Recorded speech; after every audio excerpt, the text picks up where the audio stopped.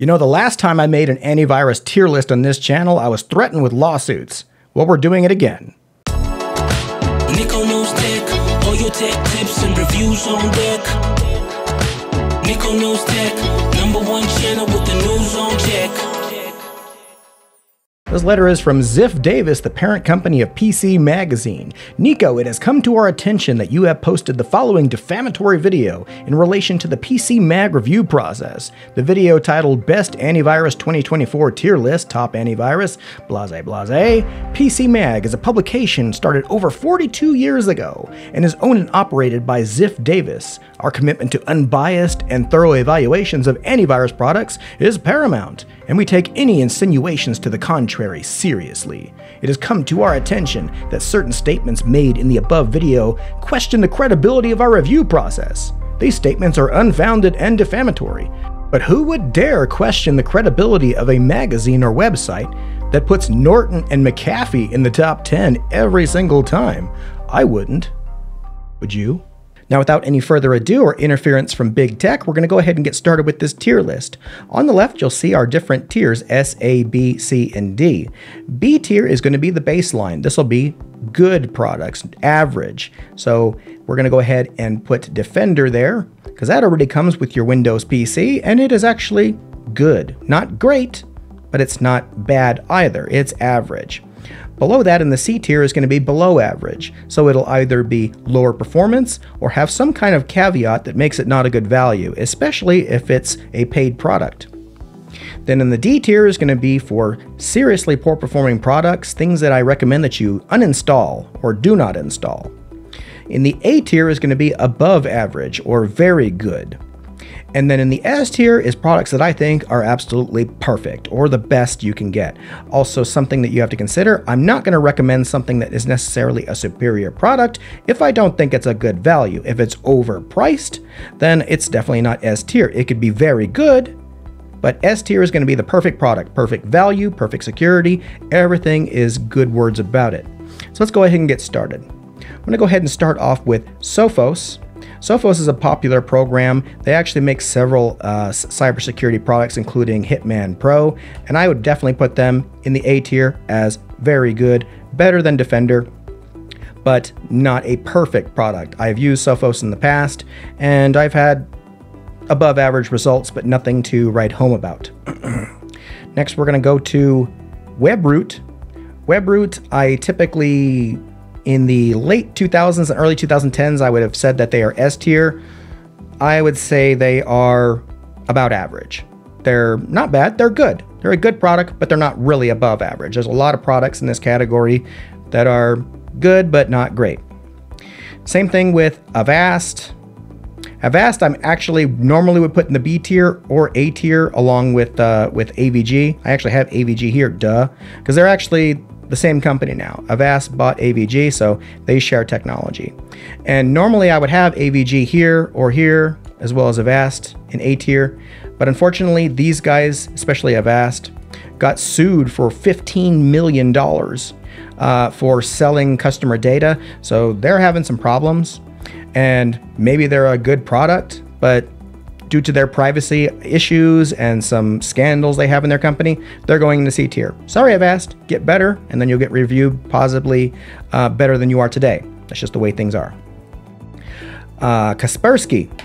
Kaspersky, I would put in the S tier, but there's a problem with Kaspersky right now. Kaspersky is banned in the United States, so due to lack of availability, I'm not going to comment on the allegations. There's allegations that Kaspersky has some inappropriate relationship with the Russian Federation. I don't know, and I'm not going to take some government's word for it, but the United States, under the Biden administration, banned Kaspersky in the United States, and several other countries have hopped on that bandwagon, so I can't put them on S tier because that's not a perfection. That's a problem, and hopefully things get better because their protection is actually really darn good.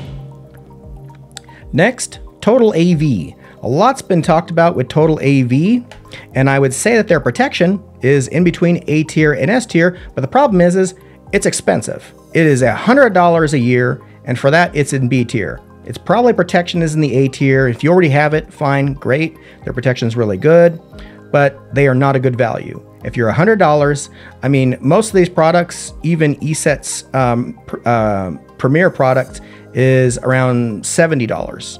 So $100, you need to be one of the best on the planet in order to justify that price. Avira is also the engine for F-Secure. I would say they are above average in protection, priced reasonably. Their engine is used in many things. They have to go in A tier. Malwarebytes. Malwarebytes, protection-wise, used to be S tier, is probably an A tier, but due to, you know, I really like Malwarebytes. I know a lot of you guys, you ITs and computer savvy people really want this to be an A tier, but this is a ram hog. You know what? It can be tuned by a professional to not be such a ram hog in the settings, but if you have everything turned on, all the settings, everything, it'll drag down your system. This is a tough one. I'm going to put it in A tier. Can make you guys happy. It is very good protection. It's priced reasonably well. It's not overpriced. It does slow your machine down, so I'm definitely not giving it S tier, even though it's really darn good. It's not perfect. Panda, below average. You know what? These guys used to be really good. I'm going to put them right here at this tier. They're not bad. You know what? B tier. Panda's not bad. I would say maybe it's even slightly better than Defender. It's not better than Webroot. Definitely not better than Total AV. But it's better than AVAST and AVG right now. Next we have Aura. Aura is actually, this is not really an antivirus suite per se, but a lot of people keep asking me about it. This is actually a company that sponsors my content a lot. They have an antivirus product inside. So when you sign up for Aura, you also get their antivirus and their VPN. Their antivirus doesn't have a lot of features, but it's very strong protection. So I can't call them B tier. They don't have many features, so I'm not going to call them S tier. They're just an antivirus, but their protection rates are very high, up with like the top 10 in the world. They've clearly put a lot of money at it, so they're going to go in A tier. I'd like to see them put more into their AV suite, but they're more of an identity protection, credit protection, privacy kind of minded thing than an antivirus. They also include an antivirus and a VPN, but neither their antivirus or their VPN is the best in the world, I would say, but it's actually surprising. BitDefender, S tier. These are in between A and S tier. BitDefender is actually really good, and that's one of the things that PC Magazine gets right. Of course, everyone says BitDefender is fantastic. The only thing I don't like about BitDefender is that they are only a consumer product. Now, most of you guys, if you're only consumers and you're not using your AV or your anti-malware for business, then it's not a problem. But they just don't even have an enterprise product that's just for businesses and servers. I mean, even AVAST has enterprise products, Webroot, Trend Micro, which should be up here. Trend Micro would be B tier also. I forgot to get the logo here, but Trend Micro with Webroot, I consider them very similar, and they're usually sold in the same stores at the same time. But I'm going to put them S tier because they're really good. McAfee, D tier. Not second place, not third place, definitely not first place. Protection-wise, not great.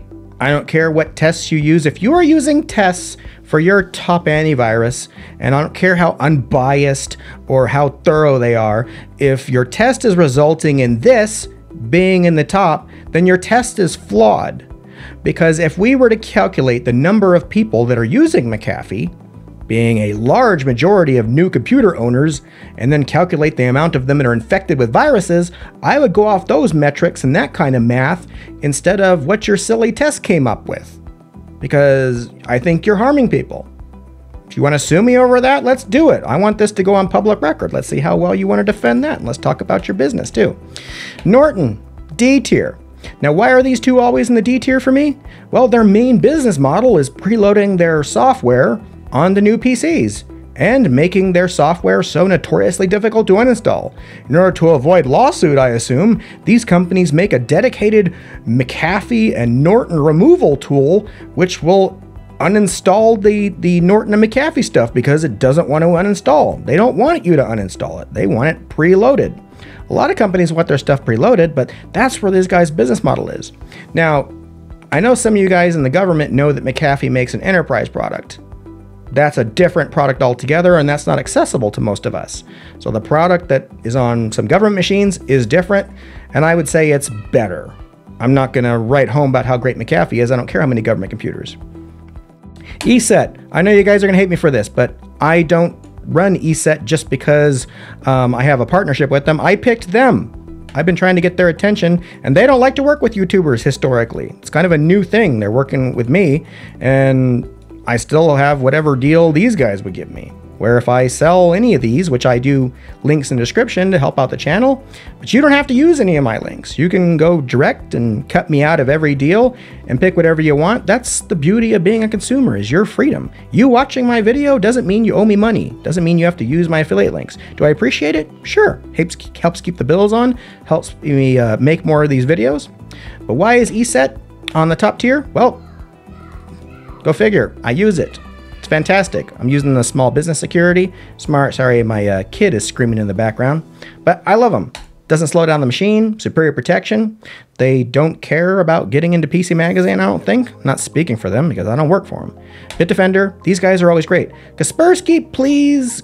Governments, get your act together. Get Kaspersky up here because it deserves to be here. But if you're American, you're probably not going to get access to it.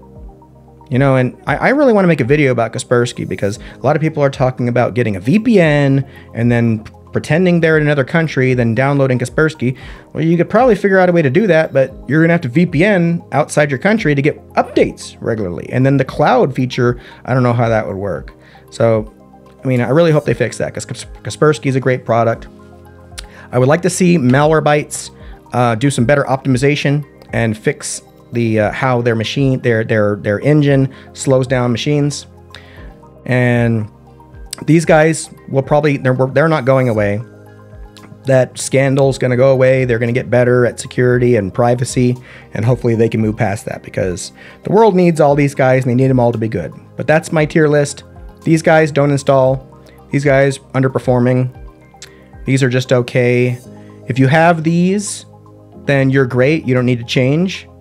But if you don't have one of these are my recommendations. BitDefender, ESET's my favorite, but I got to be fair, BitDefender is darn good too. But ESET has business products. So this is a business product. You can also install this on servers. So that's why it's my favorite. But if somebody gave me a computer, BitDefender, I wouldn't be switching it. Why? Because it's got darn good security. We're all good. Anyway, that's my recommendations. If you don't disagree with me, please tell me in the comment section. I'm not the only authority on this, you know, and you guys' opinion matters a lot. Last time you guys commented about how I rated F-Secure higher than Avira, and it was very smart because Avira is actually the engine for F-Secure, so I did kind of make a boo-boo there. So definitely let me know if you, and call me out on whatever you think I missed the bar on here. I appreciate it. You help me be a better content creator, and for that, I love you.